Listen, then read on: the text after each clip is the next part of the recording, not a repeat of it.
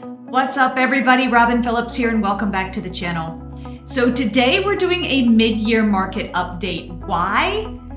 Because between YouTube, TikTok, television news, there's a lot of misinformation out there. So we are going to do both a national overlook with statistics as well as looking at our local market right here in Charleston.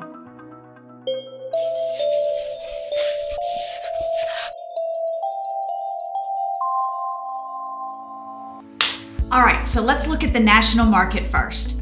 So people ask me all the time, Robin, when is the crash coming? Well, a price crash is only coming if two things happen. Either one, buyer demand drives up, and we'll talk about that, or two, people don't have enough equity in their home, so they cannot move or have to go into foreclosure or short sales. So let's look at home equity percentages. This graph shows us that 39% of people that own their home today own it outright. They owe nothing on their home. Another 29% owe less than 50% of their market value of their home. So is there a crash coming because people don't have enough equity in their home? Well, guys, 68% of the market is looking fine and dandy. So I would say not likely. So the next thing we want to talk about is buyer demand. So everything in life is basic economics, right? What you learned in school, supply and demand. And how can we measure supply and demand with statistics in the real estate market? So the next slide I want to show you is the days on market. This is a national number. As of April 2023, we had 22 days on market. That's the number of days it takes to get a home under contract. So a neutral market, meaning not a buyer's market, not a seller's market, is 6 months of sale time. 30 days times 6 months, that's 180 days. So if it takes 180 days to sell your home, that would mean we're in a very neutral market. But guess what? Anything less than 180 days to sell your home, we're in a seller's market. So when I look at this and I see 22 days on market, I can tell you we're in an extremely strong seller's market. That means we have both low supply and strong buyer demand. Okay, another measure of buyer demand is months of inventory. So bear with me, I'm gonna geek out on the numbers and the graphs and all this just a little bit, so hang in, I'll be quick. So months of inventory defined is you have all of these homes on the market. So let's pretend there are no new homes coming in, right? Just we had this ball of homes and nothing's being listed, right? But they're being sold. So, and they're being sold at this rate of sales that is continuous. So the question is, how long, how many months does it take to get rid of all of the homes so there's none? 0.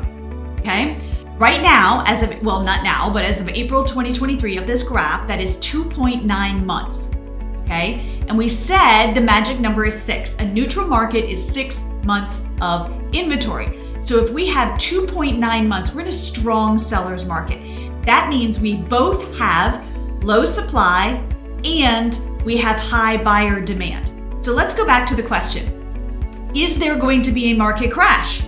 So I have a hard time agreeing that there is going to be a national market crash when we have 22 days that it takes to get a house under contract on average. We have 2.9 months of inventory on the market on average, and a neutral market is 6 months. And guys, these are hard numbers. These are facts. This is not a guess.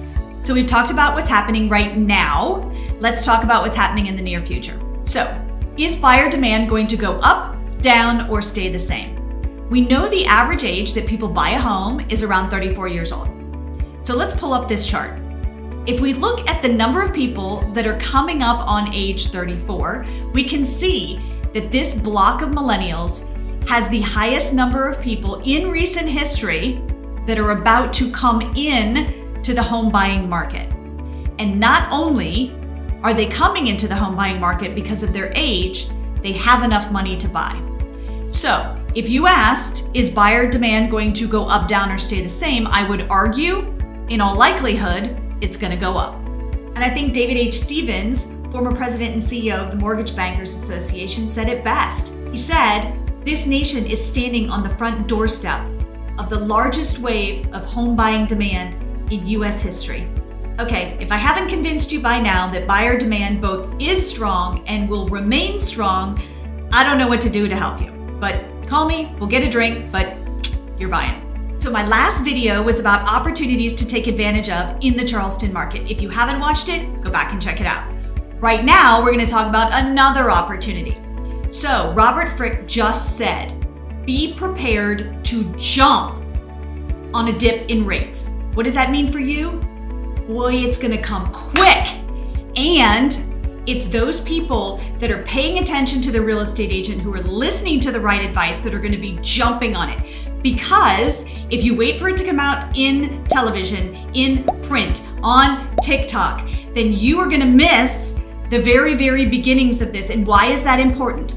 Okay, so when rates first drop, those who are in the know are going to be able to take advantage of purchasing homes at a low rate without high multiple offer situations. Once the whole world knows about this, all that latent demand piles into the market, all those millennials come into the market, then we are going to be right back to super, super low days on market, right? Where homes are just going like this, right? And we're in multiple offers. You want to be in first. Okay, so if you're still hanging in there with me, we're gonna just take a quick minute and talk about the Charleston market. Two things. One, where are we now? And how does Charleston compare to the national market? So as of June 2023, 2,387 homes for sale. That gives us 1.6 months of inventory. Remember we talked about 6 months being a neutral market? Wow, we are in a very strong seller's market. Now, if we look at just luxury, which is over 1 million, it's a little bit higher, 3.7 months of inventory, but still well below that 6-month neutral market. 22 days average on market. We have a median single family home price of $606,628. And if it's an attached home, which is a condo or a townhouse, the median price is $395,000. Who would have thought? We have come a long way in price appreciation from 2020. All right, so what about the number of homes sold and the pricing? So here in Charleston, the number of homes sold in the last 12 months, rolling 12 months, is down 24%. But if you just look at the homes that are priced over $350,000, we're down between 11 and 15%. Why? Because there really aren't any homes under $350,000. So you could say that the Charleston market, number of homes sold, were down between 11 and 15%. Let's look at pricing. Believe it or not, the same rolling 12 months, we are up in Charleston on average 10.2% in pricing. That is phenomenal. Why? Because the national average is only single digits. Charleston is outpacing the market with price appreciation once again. So for funsies, really quick, I thought I would give you the top 3 areas that are going up in price the most and the top 3 areas that are going down in price the most here in Charleston MLS group. So down in price, Folly Beach, Wadmalaw and Seabrook. Up in price, Sullivan's Island, Wando Cainhoy, thanks to Point Hope, and that's a huge development, and rural West Ashley. All right, so you're exhausted from statistics, and you're now asking me, Robin, why do I care about all this? Why is this even important to me? And I'll say one thing. If you are looking to purchase a home in the next 15 months, now is the golden opportunity, right? Buyer demand is lower now than it is going to be in the next 15 months. We have millennials coming into the market. We have interest rates dropping. When the interest rates drop, the people who have been waiting who couldn't afford a home are gonna come into the market. We're gonna have the sellers who are at a 3% interest rate and they said, I don't wanna move now and buy at 7% interest. Now they're gonna be piling into the market. So if you wanna buy now, call me. Let's talk about your individual situation. Let's see if this right time is the right time. But I'm telling you, golden opportunity.